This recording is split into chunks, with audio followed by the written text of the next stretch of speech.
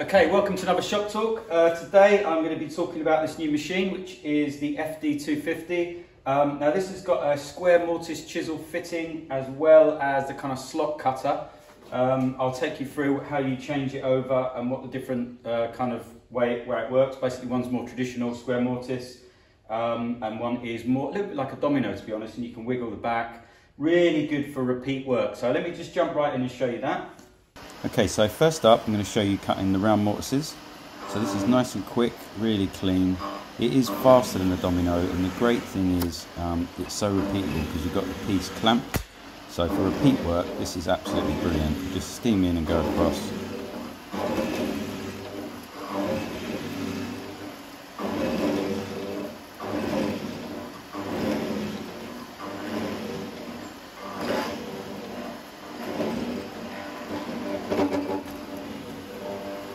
I think here I'm cutting with a 16 or 20mm cutter, I can't remember which. I think it might be 16, so bigger than the domino, but easily goes through this oak.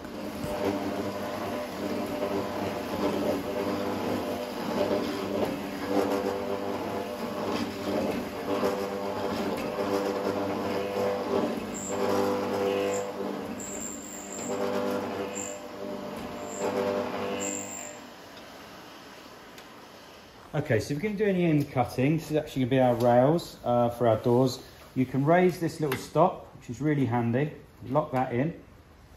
Obviously checking that this isn't going to collide. Then you move your end piece. You've got this little brace here to give you your perfect mitre. Put that on. You can see I've gone onto 2 clamps because you put in quite a lot of forward pressure, even though, because we're not cutting with a mortise bit. What we're going to do is, instead of kind of drilling, what I've found against the end grain, is the machine is much smoother if you actually cut like you're sawing with the bit. Okay, so we can see the pencil marks here. And we're just going a bit past it on that blade. We want to be in right there.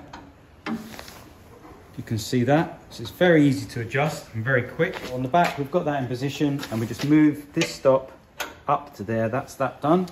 As we move it across now to the other position, it's a bit short, so we'll loosen that one off. You can see it there, loosen it off, bring the blade to exactly where you want it, bring the stop in and lock it, and that's now your 2 positions.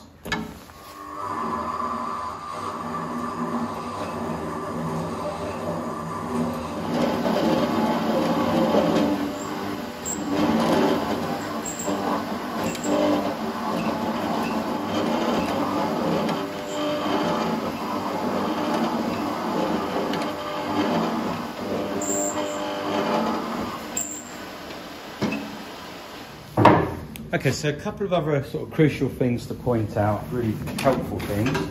There's this handle, which is kind of your mitre really. This will go as your fence that way, or it will go that way, or crucially it'll also do a nice 45.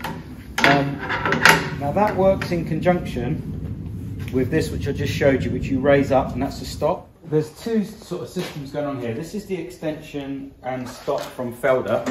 It has an extendable rod here, which you can remove. You'll see me take it off in a minute. So for the shorter work,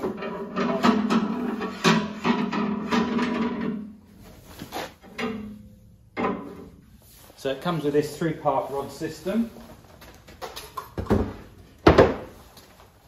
You can swing these stops up, simply left and right on both sides. And then what I have here, I have these extension tables which I bought separately, not Felder, and I use them on all different sorts of stuff. They're third party. But you don't actually need the extension tables because this clamp will hold it, but it just makes life a bit quicker and easier.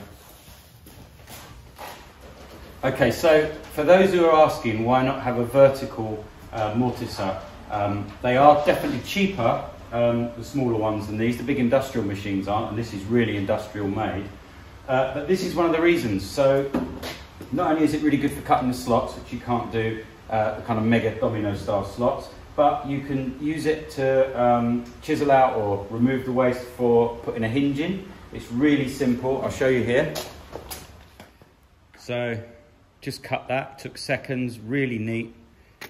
and that will go straight in. Obviously you're going to have to fix around the edges with your chisel, but or your router, but for the main cup, nice deep, dead centered. And when we put the second door on, it centers everything up as well for the lock to work. So really quick and easy, but I'll just show you mortising out that door.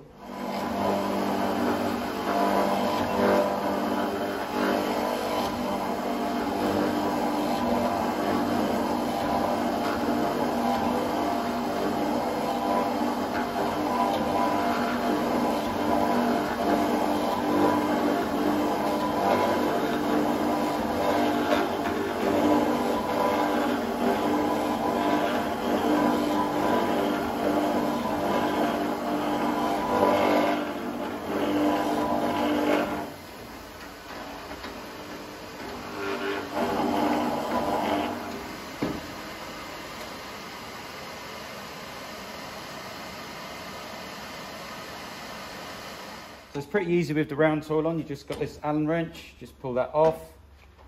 So you might have seen me spraying during that. It's just some dry lubricant. All these cutters are quite expensive and it does get quite hot, especially in the oak. So that's the 18mm, and I'm going to go up to the Epic 20mm to do the other side of the lock.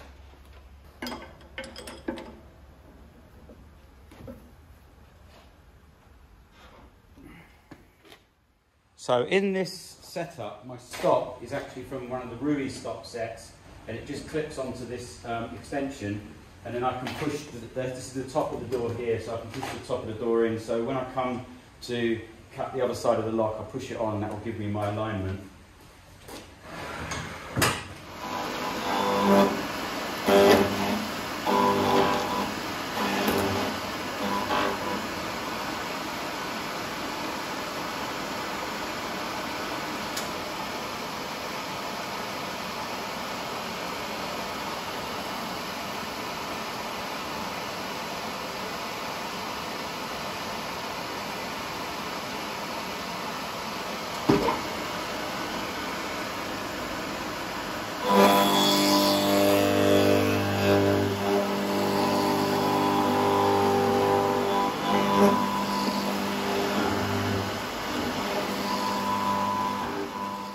Next I'm going to show you the square chisel mortising. This is an option, so you do need to specify it.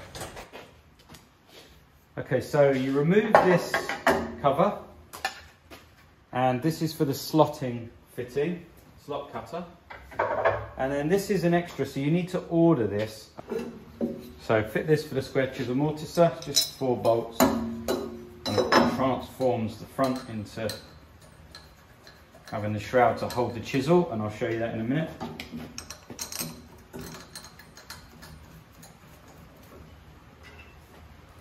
I suppose it takes about 5 minutes to change over.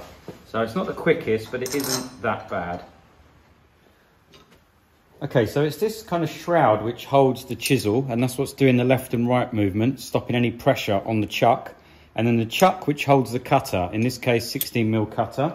So what we want to do, we want to lead with the drill bit or the cutter by about 2mm in this case. This is a 2mm spacer that I've got here. So we're going to just very simply insert this in, put our spacer in, push it back, push the cutter all the way back, push the drill bit,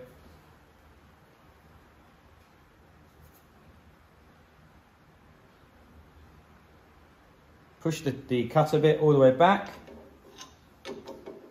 tighten this up, actually feel it there, remove the spacer, now we can push it back, and that gives the cutter the lead, gives it like a 2mm lead over the hollow chisel.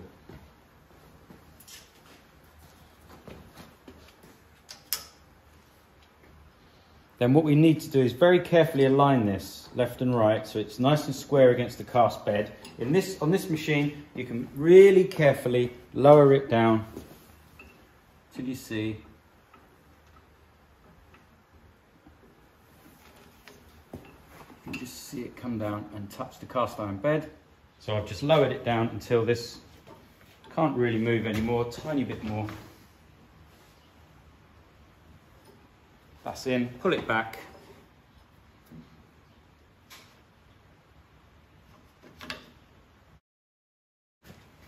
And that is what's holding it. Now we're going to raise it up and we can just check that this is dead square to that to give us the nice square mortises. A couple of other options and things to point out. I've got forward and reverse, and I've got 2 speeds. Now I like to use the slower speed on the Holly mortiser and the faster speed on the slot cutter. You supposedly can use both, but I found that the slower speed's better with the mortiser. You get less kind of heat build up on the cutter. So now we're pretty much ready to start mortising. Okay, when it comes to cutting the mortises, it's pretty much the same as the slot cutter. You've got your up and down movement here, forward and back lock. So I've got mine pretty much spaced out. I'm using the Agner stand extensions. You don't have to. The ones under there, which I showed you earlier, there's the Felder stops, but I'm using the Agner extensions, and I'm also using a Rui lock clamp there, which I'll show you in a moment. And then basically it's just setting your left and right on these stops. So you've got these 2 stops, and that's your left stop here and your right stop. Obviously there's an offset depending where your cutter head is. Now my mortisers virtually touch in, so this is pretty much spot on. 92mm plunge, 16mm cutter, and then you use this lever, which is part of the upgrade, or the option rather, to have a chisel mortiser. And then that's gonna, this lever here is kind of your movement, gives you your movement here. And this lever here gives you your power, because you need quite a lot of force to cut a mortise. I'll cut one now and show you.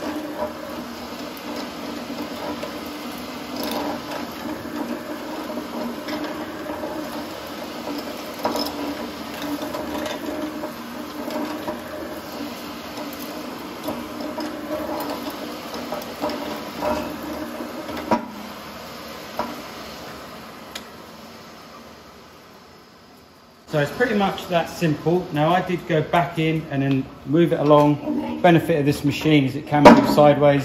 Gives you a really clean, really clean slot. You don't get the steps. Now there's a couple of ways you could do the cuts. You could go in each end like I did, and then you could do clean cuts and then break through. Puts a lot more pressure on the bit. You do get a slightly cleaner finish. But as I said, with this machine, because you can slide it along, you can pretty much clean it up really easily afterwards. So this is another good option, just having one extension and the other one using the Felder stop, because that means the other extension's out of the way. This is a really quick stop system for repeat work. If you had a lift table, for instance, you could probably put the lift table there. Mine are all busy holding up other stuff, so it's quite handy having these extensions. But you just see how quick it will go on there. I'm just using a spacer. I just happen to have some of this just to get the bit right by it. This is 20mm, but you can use anything. You don't actually need the profile. So you slide that onto the stop. As I said, I'm using the spacer. You don't have to, but just helps with my setup. Push that on there and then lock that in. So the Felder stop is adjustable, goes along over there, and then there's an extra silver bar, little one on the back there, which you can extend if you want to slide this thing right out to do a door. And that is what's also great about this machine. Like you could see me doing the locks, you can have a huge table and extensions and whatever. Do it like that.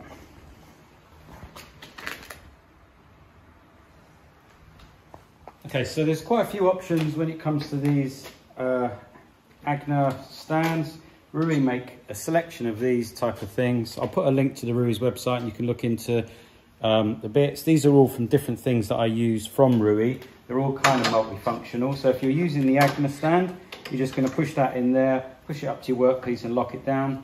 That's it for this week's shop talk. I hope you found that interesting. Definitely a nice bit of kit. It doesn't take up too much space, which is what I like about it, and really good for doing the legs and the repeat work. Takes the kind of guesswork out of the pencil lines and stuff, which I really like, and that's the main reason I got it. So I hope you found that interesting. I'll see you all on the next one. Thanks, bye.